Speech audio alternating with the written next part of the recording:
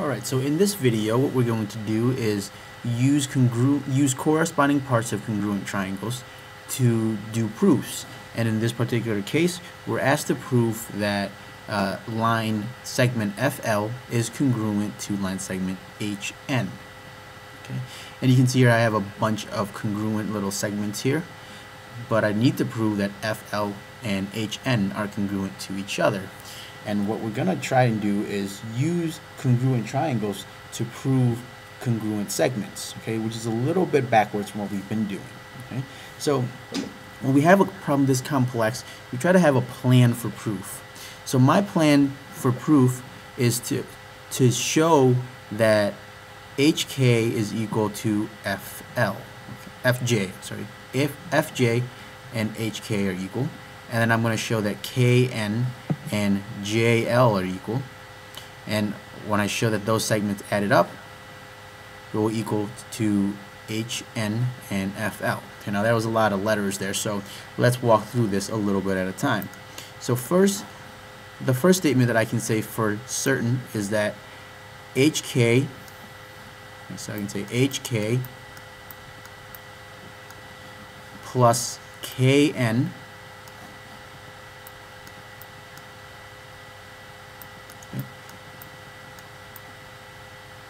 is equal to HN, okay? And that's the segment addition postulate.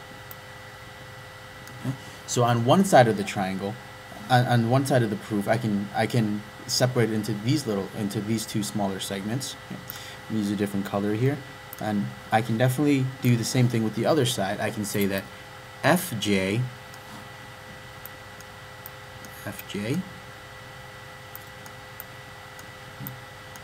plus JL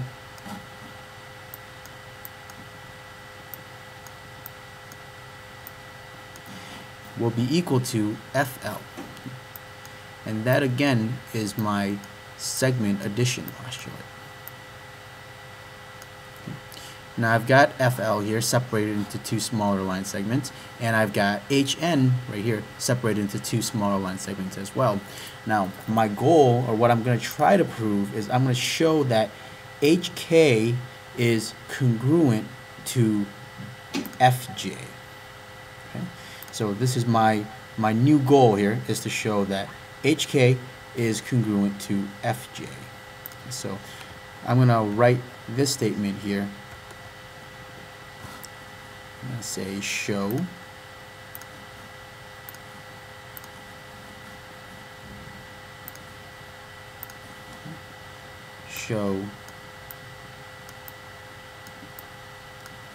that HK is congruent to FJ.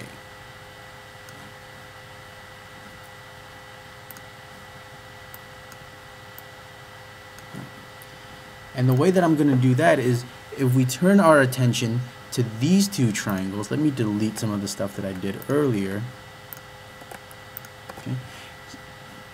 If we look at these two triangles, FGJ, so use another color here, and show that FGJ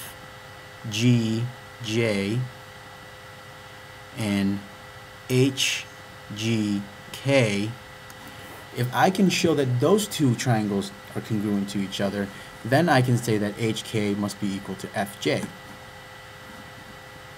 So let me try and do that. And this proof is not too difficult to do. The reason being is that I can quickly show it to be true using side angle side. So let me erase some of this stuff here.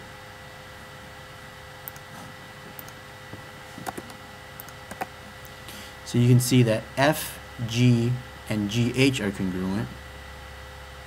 J, G, and JK are congruent. Okay, so let me write this stuff down. I can say that FG is equal to GH And I can say that JG is congruent to KG.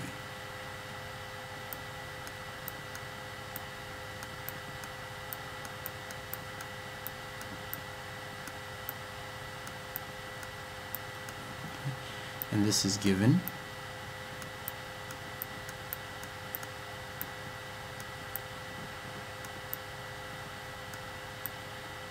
Okay. And one more thing that I can say is angle FGJ, so this angle here and this angle here have to be congruent to each other. And so I can say that angle FGJ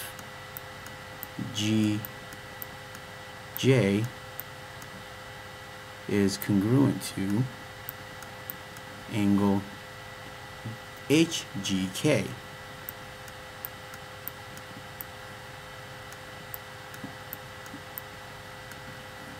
Okay, and that's the vertical angles.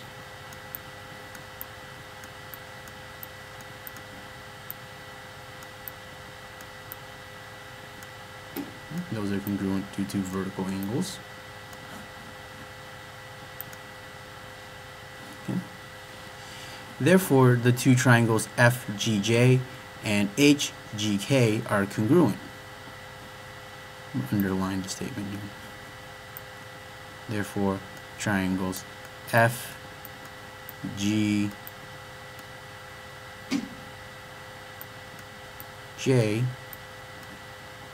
must be congruent to triangle HGK.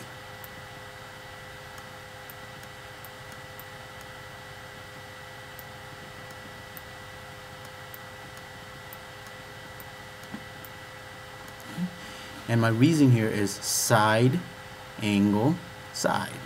So this proves a little bit messy. My handwriting is not fully mastered yet on this digital version.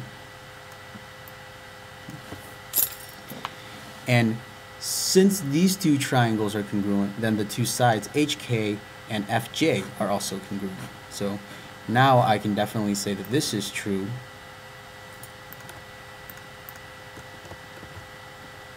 I can definitely say that this statement is true using CPCT,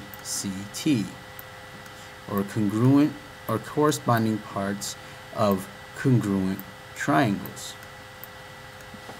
Okay, so I can show that first that HK and FJ are the exact same thing. Now my next goal, what I want to do is show that KN and JL are the exact same thing. So this is what I'm going to do next. I'm going to try and show that KN, and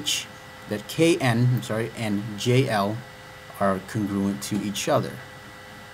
Okay, so KN and JL have to be congruent to each other as well, and the method is almost identical. But let me write it over here.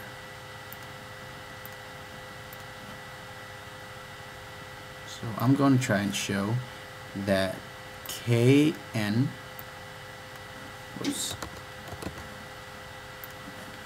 show that KN must be congruent to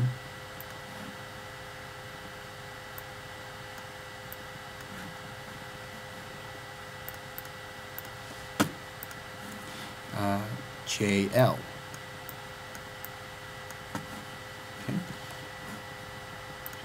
Alright, and I'm going to do this using basically the exact same idea as I did before, and in the interest of brevity, in the interest of time, we don't want to use too much time here. I'm going to basically state that it's the same idea as what we did before.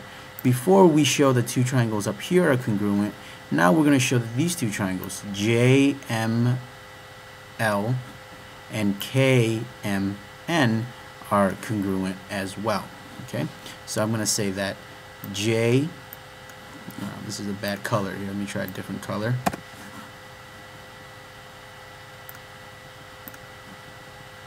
Try purple. Okay. So I'm going to say JML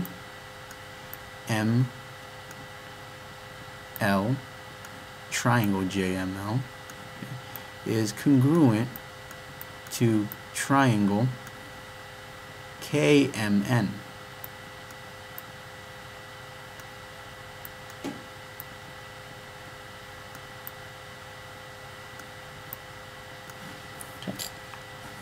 And my reasoning for this is, once again, side, angle, side.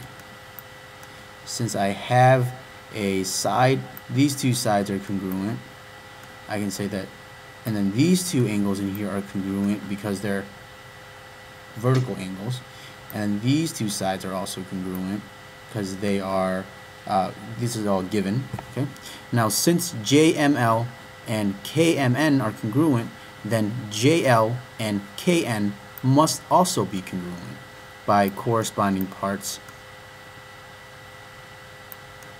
of congruent triangles.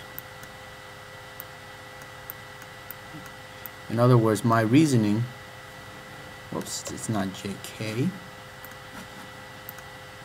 Let me rewrite that again. Oops. Let me rewrite this again. It's KN is equal to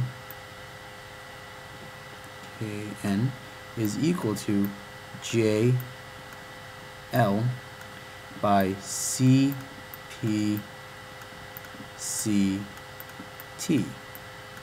Okay?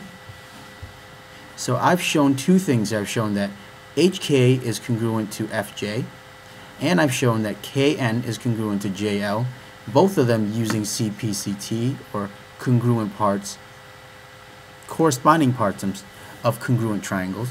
So since these two are congruent and these two are congruent, then their sum must also be congruent as well. Okay? Now, I didn't write out all the proof in the entire of all the steps in the statement and the reason, but what I want to show with this video is the thought process, or the reasoning process. And if you understand the reasoning behind this, you should be able to write the proof and complete it.